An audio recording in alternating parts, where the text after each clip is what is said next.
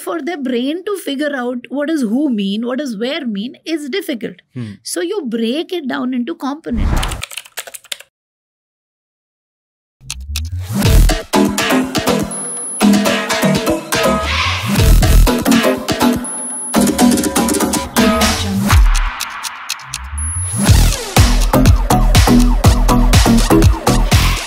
Now, autism comes with its own strengths also, right? We see certain kids having crazy good, crazy abilities. Can you just like break down a few stories for me around that?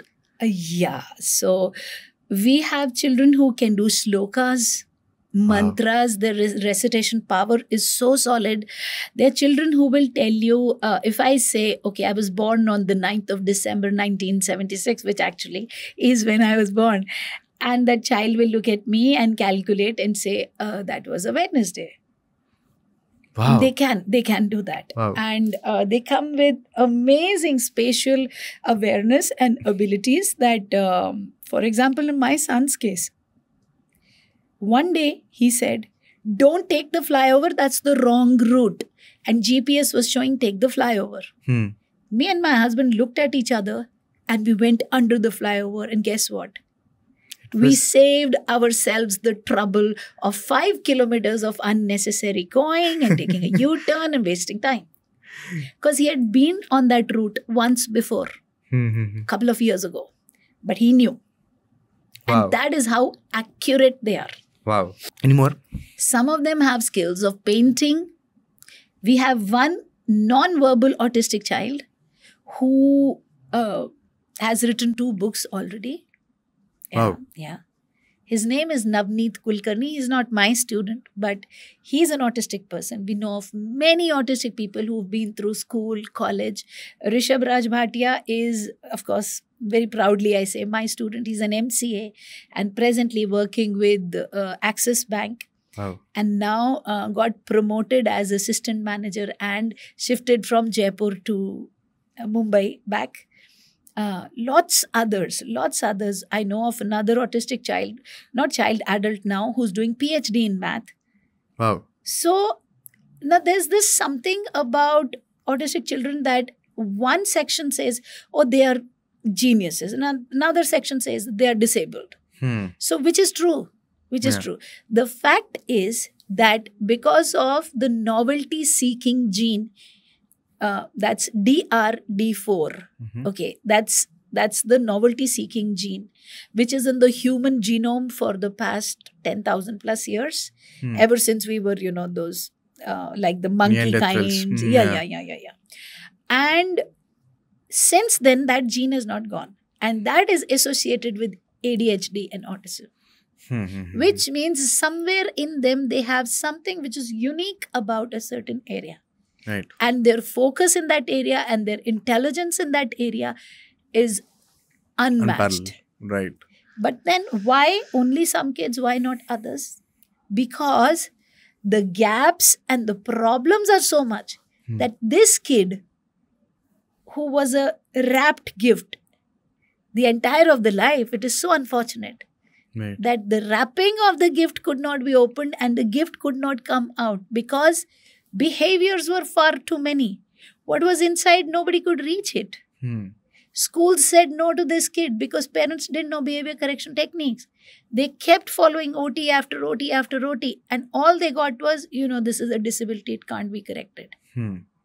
Whereas all they needed was behavior correction techniques, the right ones. Right. So then language is not there. They cannot make friends. Consequently, they cannot study because when language is missing, mental image is missing. If they're reading something, they don't know what it means because they're not even talking it. Right. Comprehension is not there. So schooling is out of question. And parents are so scared with all of this that they will do everything for the kid. After all, that is their kid. So they'll brush his teeth, they'll bathe him, they'll not let him take the lift on their own. They will not let the kid interact with the guard, with the courier man. There goes independence. Right. Now this kid, whatever his DRD4 gene had, makes no sense because you could never reach there. Right. That's what happens to a majority of children. So you've worked with more than 20,000 kids at this point of time, right? And you've worked with the parents. And I want to get into the parents' mindset. I've seen parents not accepting the fact that the kid has autism multiple times, because I've been with you past from 2 years in this trend. Because I've seen them in real. When we met, we had this entire The offline events across multiple cities. I've seen that like there are so many parents who are still not ready to accept. Even like, again, when even the one parent is accepting, then there's another parent still in denial, who just wants to be there, who just wants someone to prove him that this is happening. And I was little aghast with what was going on. You can see it. He has a problem, right? But why is this happening? What is this behavior? Can you just explain me? Yeah, so this is very interesting. Have you ever followed the Little Champs or whatever, the Singing Idol and all of those shows? Right. Yeah. How many times do we see the father coming up to the stage with the tears in eyes and saying, "You have made me proud," in Hindi, saying, "Tumne meri naak unchi kar di." Yeah. So much drama. But it's about my genes being superior than another person's. Okay? The superior race kind of a thing. Okay. That is what is the basic structure of our society, which says these are scheduled castes and everybody's a Homo sapien. Right. But everybody is not a Homo sapien. This is a Brahmin Homo sapien and this is a not Brahmin Homo sapien. You get it? Right. It's the superiority of the genes. Right. Okay. So anybody standing first is, I have done it for my dad because the dad wanted the proof that my genes are superior. So when you have something like autism, it's simply their definition of autism is mentally gone, zero. Yeah, mental retardation. Like mental in general. Yeah. Like put him in an institute. Yeah. That the brain is damaged. The brain is incapable. This is in a very crude language, if I may say, and please forgive my saying so, but I'm trying to convey the feeling. Like in a manufacturing lot, this is the defective piece. Okay. When a parent, now that another one's child is standing first in class, so superior genes, as opposed to mine, inferior genes, that's hard to take. And the very next thing that comes up is, nobody in my family has it. Nobody in because it's about genes. So to convince myself that, oh, it's about genes, because that's how I think, then my genes are not inferior. See, my mother doesn't have, my mama doesn't have, my chacha ka, taya ka, bua ka, palana ka, somebody in the family doesn't have. And then the blame game starts. Your family has it. Right, it came from your family. It came from there. Your family. Because of you, I'm having to look down. Because of you. Now, also, the patriarchal society that we have, women are raised in dysfunctional families, honestly. Father is yelling, shouting on the mother, and the girl child is growing up seeing all of that nonsense. And the mother is being an enabler to that toxic person, saying, that's okay, we don't rub men the wrong way, we don't make them angry, we listen to them, all of that. And now she's lacking all confidence and knowing that because she's a lady, she's not deep down. She may be a very urban woman and say, no, I am an equal, I'm earning, I'm working, same thing. But deep down, the seeding is the same, that men are higher ups and they are allowed nonsense, and they have grown up seeing mothers put loose boundaries, no sense of boundaries, and the father can behave like what he behaves like. And now we are expecting this poor thing to put boundaries in place. Right. Bacha, don't do this. Talk in a sensible way, but she's not seen anybody talk in a sensible way in her house. Right. Which is the reality of every house. And now everybody's pouncing on this one. Now she makes it her agenda that I will prove to the world. Okay, so she gives up her job. She does whatever she can in her capacity. And everybody says, her job. Parenting, her job. First time mother, parenting, her job. Now she's all alone fighting this with her family members. So if you remember when we did the offline, I said, you buy your ticket, your husband's ticket is on me. Right. We sponsored the man because we wanted him to come there and learn that it is not this poor woman's fault. Yeah. Look at it as a society. What are we doing? We are axing the very branch on which we are sitting. How stupid can that be? Right. Excuse me. And families need to realize this. And so we need to empower the lady and tell her she need not be on an agenda of turning this kid around, because alone it may be possible, but it's going to be difficult as hell. And an entire life is going to get messed up trying to do that. Yeah. And it'll be much faster if others can also get in. First thing I want to tell parents is, fathers and other people in the family, it has got nothing to do with superiority or inferiority of genes. Why somebody has autism? Who will have autism? Why does it happen? Which medicine will trigger it? What will trigger it? What will happen? Research for past 40 years have proved we know nothing. Yeah. If there's research after billions of dollars having gone into it, the answer still is we know nothing. So if I have a third kid, okay, well, I do have 3 children, one is a dog, but if I have a third human kid, yeah, I don't know if that kid will have autism or not. Yeah. If I have triplets, 2 of them can have autism and 1 of them not. 2 of them can be regular and 1 with autism. All 3 can have autism. The possibilities are endless. All 3 of them may not, none of them have autism. The possibilities are endless, and we have no permutation combination saying what triggered. People come with so much of guilt. I fought with my husband. Oh, somebody's putting so much stress on you, and you're pregnant, and you're also working, and you're also taking care of the house. And then you are now guilty that because I fought back, so this kid had autism. I want ladies to know that's not how it works. And nobody knows how it works. So forget about it. The one thing to accept is, yes, this kid has autism. And acceptance, I think, will become so much easier once the families begin to see more success stories. So if you talk about my son today, who's now gotten himself a job in Delhi, and while as parents we are scared how things are going to show up, but he's had enough training, and by God's grace he's going to do well. Right. If we have more and more and more such like success stories, then that factor of, this is mentally, all gone and this and that and bad genes will be taken away. Right. Once that is taken away, it is easy for a parent to accept that, so my kid was born with autism. It's like little children. So many children in the class wear specs today. Yeah, it's pretty normal. No father is saying my genes and this and that and why specs, Right. Yeah, I mean, your eyes have an issue, you wear specs, that's the end of it.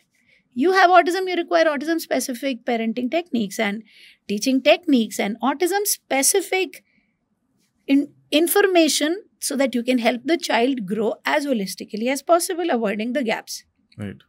That's all that there is to it. Right. I think awareness is needed. Now, think of a small nuclear family. There's a husband, there's a wife, there are 2 kids. 1 kid is autistic and 1 kid is a typical normal kid, right? What is the dynamics of the family like in reality? What have you seen? Oh, there's a variety of different dynamics. There are people who have amazing amount of acceptance. Wow. Okay. Amazing amount. And I'm surprised and I bless those families.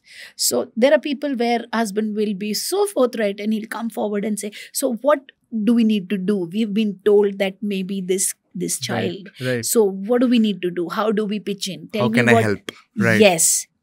Those children, by all means, quite coincidentally, are high functioning. Right. Yeah. So if you want to analyze the data, all of those children are high functioning. Hmm. Why? How? I don't know. Yeah. I mean, the answers are clear. They're high functioning because the work parents is happening from day zero. Yeah, the parents are actually And supportive and everybody helping. is just into the process. Right. Then there are families where, like I said, all the burden is then left to the lady. And when the child is not behaving regular, okay, and the expectations of the people around are not being met, then the lady is being shamed. What kind of upbringing are you doing? Whereas because of sheer lack of knowledge of behavior correction techniques, it is the man who's ruining it. So there are women who are coming to us who are learning, and the kid is throwing a tantrum and the mother is sitting there and saying, it's a no. You don't get this cake unless you finish the homework. And he says, I am too tired from office. Can this cacophony, this sound be stopped? Can you just shut him up? Give him what he wants. See what damage he has done. He's ruined it. The entire day's effort. And this was the time the kid was about to get cracked and say, this is too hard for me. It doesn't work. I'm not going to cry. If I want my cake, I will listen to her and finish the work. But now, not anymore. Now the kid knows. So now when he's alone with the mother, and this is what happens, mothers say, and fathers complain, he never tantrums with her. I come into picture, no, he makes life hell. So you taught him. You taught him to do that. Now why are you crying? So because of lack of an open mind to learn and lack of techniques, the right techniques, people open themselves up to cheats. Those who come and say, yes, Swarna Bhasma 5 lakh rupe ki, and all of that, there's a lot in the market that we will, crush some gold and some, some seeds and some, you pay 5 lakhs and you give this medicine to the kid and he'll be okay.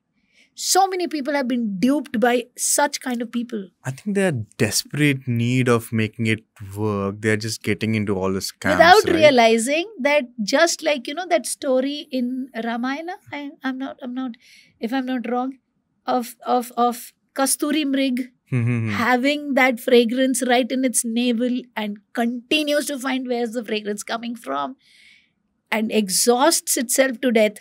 Yeah. But not finding the fragrance. The fragrance is in you. You need to learn and start working on it. And then you can sit down and say, oh, well, thank God. God gave me a high-functioning kid. Right. That's that. Right. And what about the families where both the parents are not accepting? That's a very unfortunate situation for the kid. Then I console myself by saying, I believe in the theory of life and death and karma. Then I console myself by saying that that is so far that you, Rajni, can go for this kid. This kid is some soul that has to repay its karmic debt from a previous birth to these people. It's so unfortunate. That is what it has come here to do. It's going to suffer to the last of its breath. Yeah. And you have to pull out because they've closed the door on you. And there are lots of them. Lots of them. That's sad. So, if you have to give ratios with these 3 households, what would it be like? See, it depends upon if it is a rural background. The third one is the highest. It's all dependent upon awareness. So if the semi-urban areas where you have Tier 2 cities and all. Yeah. Right. So there, even in the metros to an extent, you have the second categories. I think it's the most prevalent. Right. First is not so high. Third one, very high in rural areas, very, very rural areas. The second one in the average middle class of India.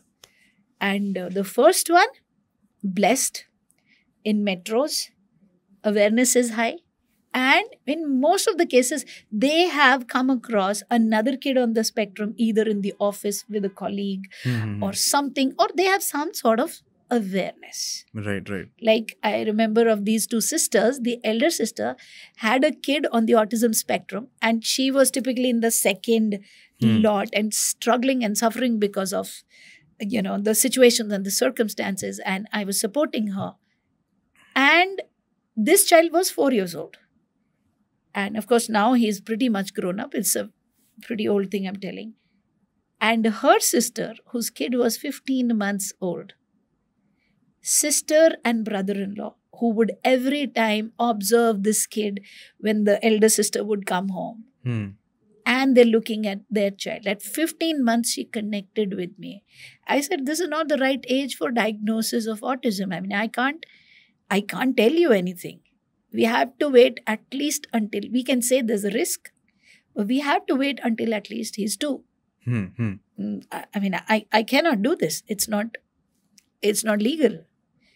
And she said, I understand that, but I know he has autism.